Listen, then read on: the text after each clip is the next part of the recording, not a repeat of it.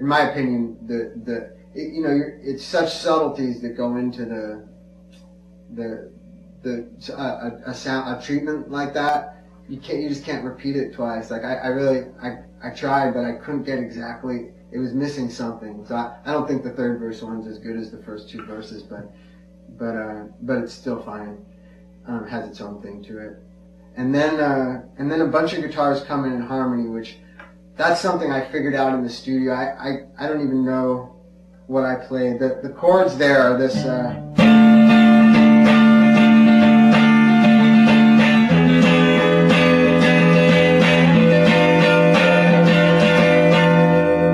shouldn't have hit that E string so hard, but I was really, that's one of those like chord progressions I was just really proud of.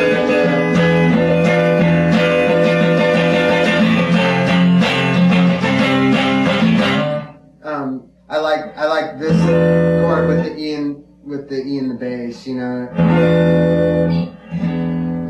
playing these sort of like diminished notes, so you feel like it's all right to move up a minor third, but you retain that E in the bass, and it's just a really good dark. And so while that's going on, there's a bunch of guitars playing in harmony with it. I guess like 3 different guitars.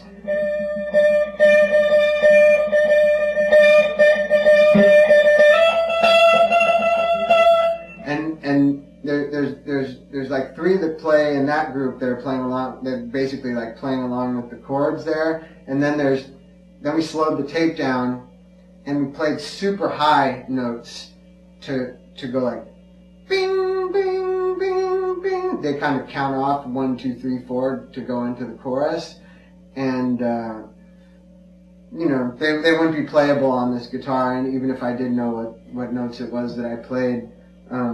Because we had to slow down the tape and speed it up. But yeah, there's a lot of things like that on the album where, basically I've just been exercising my whole part of my brain that understands harmony, and that understands how to create movement with harmony and how to create depth with harmony. And those parts of my brain were just turned on throughout the writing. So when it came time to record, it was pretty natural for me to just be sort of orchestrating guitar parts in the studio, because once you're thinking that way, it's just logic. It doesn't require any real time or any real forethought, So all over the album I did a lot of harmonizing in the studio, which my brain definitely didn't retain like the memory of what I did,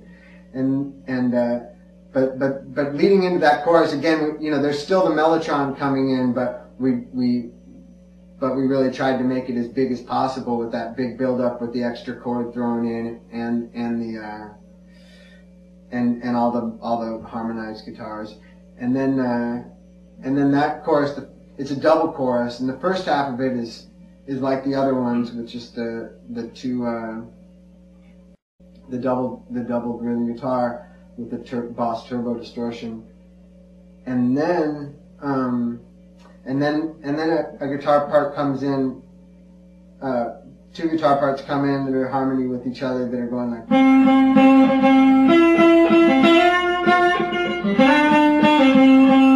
They sound funny right now because it sounds like this is the root, but really it's.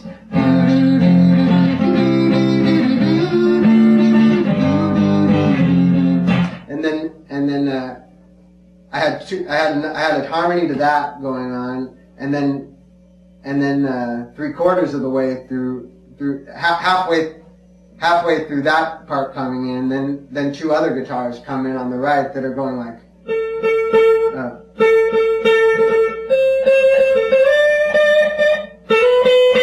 And that probably either that part or something like it, and a harmony to that come in on the right. So you've got a full like kind of clean harmony, separate groups of harmonies going on, one in the left speaker and one in the right speaker.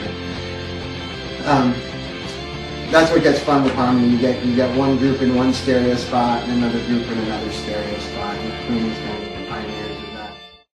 And and then we, you know, Eddie Kramer came over, Jimi Hendrix's engineer, and showed us how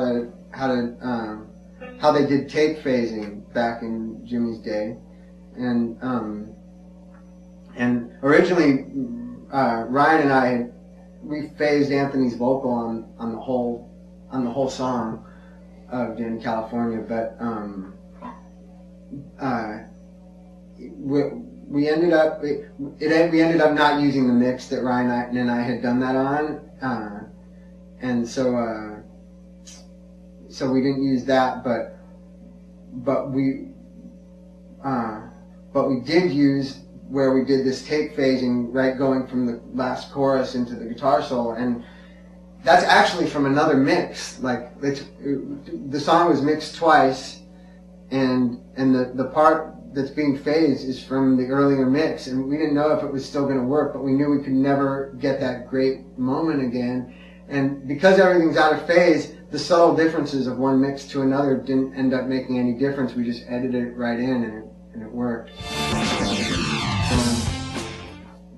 The whole solo is doubled. I doubled it, like, you know, a month after I did the original one. Was just done when we did the basic tracks, and then the double was done later,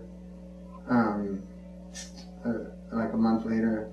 And at the very end, I'm playing super fast, and there was really no way to double it. Like, I tried, but it was always going to be a little different, and it just didn't sound. It just seemed to sort of take away from the power of it. So what I ended up doing was running just that part where the last part where I'd step on the wah-wah pedal and I start playing really fast.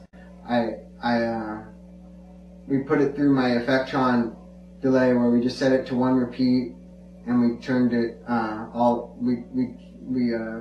we turned it so you don't have any original signal, and we just turned it to a really fast delay, and we took the modulator and just made it so it's modulating so slowly and at you know, just very little depth, very little rate, but it makes it so it's not exactly a consistent echo, and it ends up sounding a lot like I'm actually doubling myself, but I'm faking it. and